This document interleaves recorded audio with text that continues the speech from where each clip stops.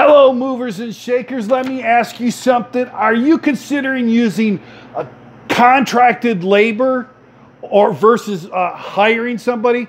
Now, I don't know if you guys seen the last video, but if you did, I will put it right up there for you. But if you are thinking about using contracted labor, here are some things I think you should know before you get into this, okay? Hi guys, I'm Jae Burnham and this is the Six Figure Moving Academy. Thank you guys for coming. If you're not yet a subscriber to this channel, please go down right below there, hit the subscribe button, hit the bell icon, and that will inform you when I upload a new video. So let's get right into this, okay? So I've just started using contracted labor, and when I say contracted labor, let me define it. Contracted labor is not just a 1099 person that you put on, that is just a 1099, but in real essence, a employee. And it's also not somebody that you're going to hire off a Hire Helper or movinghelp.com. These guys, the contracted labor that I'm referring to, are the guys that have years, sometimes even decades of experience in the moving field. They know how to do everything. They know how to do inventory. They know how to pack. They know how to wrap. They know how to do everything you could think of in the moving business. And they are usually work for major van lines. They're as lumpers for major van lines. For when a van line comes in, these van line drivers will call up these contractors and have them load their semis or unload their semis and do their packing and everything for them. So they know how to work with all the major van line companies as well as local moving companies like ours. Right? These guys are usually background checked, they're drug screened, everything. And like I said, some of them are former drivers, some of them are just, just lumpers, but they are highly experienced and they're highly adaptable. But there are things that you should know before you go into actually hiring these contract laborers, okay? Just for all get up, I'm just starting to use contract laborers. I've been using them now for about a couple of months. I'm very happy with using them because the quality of their service, all in all, for the most part, is very, very high. Their attention to detail, their professionalism is higher, and they know how to do it. But there are some foibles. There are some things that you need to know that you should be aware of to make your working with these contractors enjoyable for them and enjoyable for you. And if there's a middleman, enjoyable for the middleman so no one gets hurt or offended or upset or pissed off or whatever, right? Because your contracted labor, your laborers are your greatest asset in your moving business. You might think it's your truck. You might think it's your equipment. You might think it's your marketing strategy or your ability to sell. But that all comes down to nothing if your movers can't do the job that you are selling or promoting or advertising or marketing. Right? So your guys are number one. I don't care how many great trucks you have. I don't care about the looks of your truck. If your movers are shit, you're going to have a shit service, and that reputation is going to expand. So getting good labor is important. So making sure that your contractors are happy will make you happy, and if there's a middleman that brokers some of these guys, it'll make them happy. So all in all, let's just make everybody happy. And these are some of the things that I have learned. And I'm still learning. And this list might expand. It might condense. If you guys got any, the guys who are using these contracted laborers, if you know of anything that should be added to this or people should know, I would love to see those down in the comments below. I am by no means an expert in this. These are just some of the things that I have come to learn when using contract labor, right? There's only 5 things, but again, if you know something that should be added to it or something that should be known, please put it down in the comment section below so that everybody gets a chance to do this, right? All right, so here's something that I didn't know. I probably should have. I should have done a little bit more research. I know I was stupid, but these guys, they're looking for a minimum. So if you've got just a labor job, and the labor job's only going to be 2 or 3 hours, these guys usually have like a 4-hour minimum that they want to work. They don't want to come out for anything unless you're going to pay them a 4-hour minimum. Usually, sometimes it's a minimum amount of what they're going to pay. Like I'm finding out that it's like $120 to $150 a minimum that they're going to come out to do it. Some of these guys demand $200 a day, which is ridiculous. And if they're on the boards, saying, "Hey, I demand $200 a day," they're usually kicked off because that's just bullshit. So if you got any contracted laborers that demanding $200 a day, just get rid of them, right? They might be great, but if they're demanding $200, don't get me wrong. Sometimes whatever they're doing might deserve $200 a day. But if they're demanding it, even as a minimum, and you only got something, if they're only going to unload and it takes like 3-4 hours to unload like a 26-foot truck or whatever, come on, that's ridiculous, right? There are attorneys and doctors that don't get paid that much money, right? So, and moving is not rocket science, all right? It isn't. So there is a minimum, and you should be paying attention to the minimum. So when you hire the contracted laborers, if you're going through a broker, ask, is there a minimum is there a minimum amount that these guys want paid? Is it $100? Is it $120? Is it $150? Find out what that minimum is. And when you book your job, make sure that you can pay whatever that minimum is, right? So, and if you can't pay the minimum for a job, so the job's not going to pay you enough to pay the guys and make a profit, then you either need to get somebody different to do the job, or you need to charge more for those jobs, okay? So just understand, there is a minimum amount that these guys are going to accept in form of pay. Good.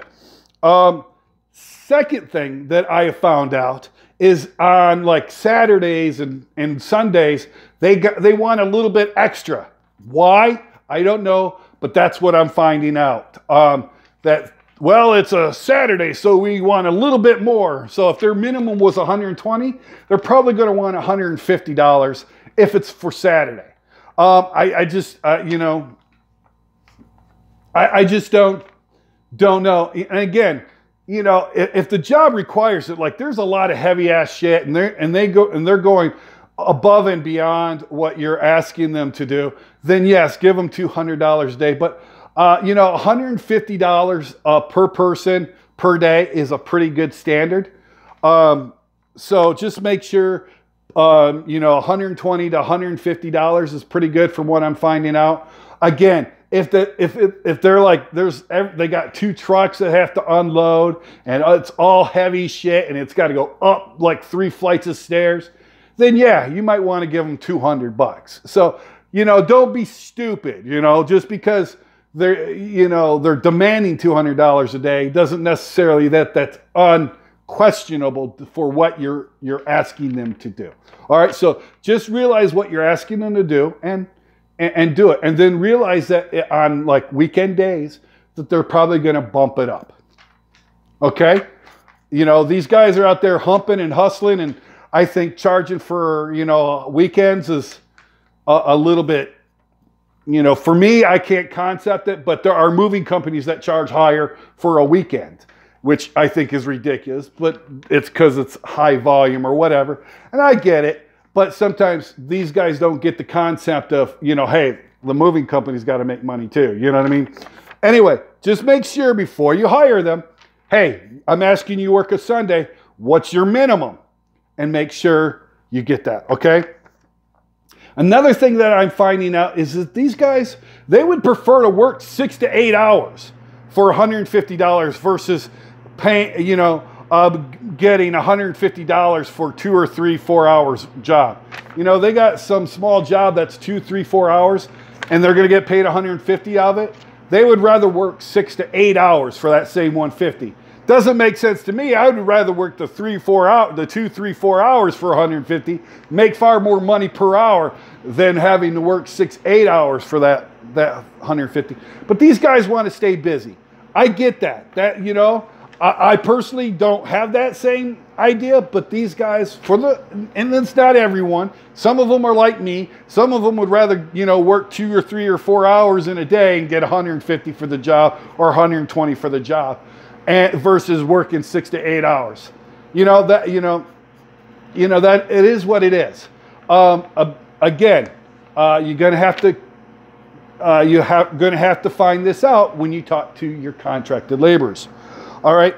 And here, I've been kind of alluding to it without quite saying. The next thing I've learned is before you do the job, tell them exactly what the job is. Do not kind of slough it off. Don't kind of soft pedal it. Tell them exactly, hey, look, this is going to go up to a 4-story floor. It's 2 stories or whatever it is. And, it is what, and there is a freight elevator, but it's not very big. It's all going to be heavy stuff. You're going to be required to take things apart, blah, blah, blah. So just make sure that they know what they're going to get into, and you actually negotiate the price before you get them booked. Before you book them, go, okay, how much do you want? Here's what the move is. Here's everything that I know about the move. What is it that you want? And actually get it in writing. A text message, an email or something saying, it doesn't have to be a thing. Just say, hey, look, here it is. Here's what I want. Here's what I want per person. It's 120, it's 150, it's 200, whatever it is, let them know and actually get it in writing by a text or whatever, right? And because the last thing that I've learned is they will constantly bitch.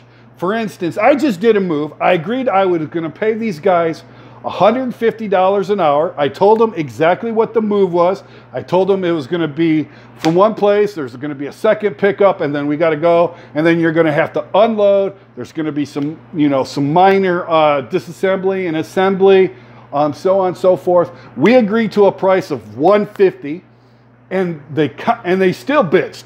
They wanted more money, even after I agreed to a price of $150 per person. And I told them it was going to be the 6 to 8 hours. It actually ended up not quite 7 hours, but almost 7 hours. And they still wanted more money. And it wasn't that difficult. They didn't have to take apart hardly anything. It was just basically load up the truck, unload the truck.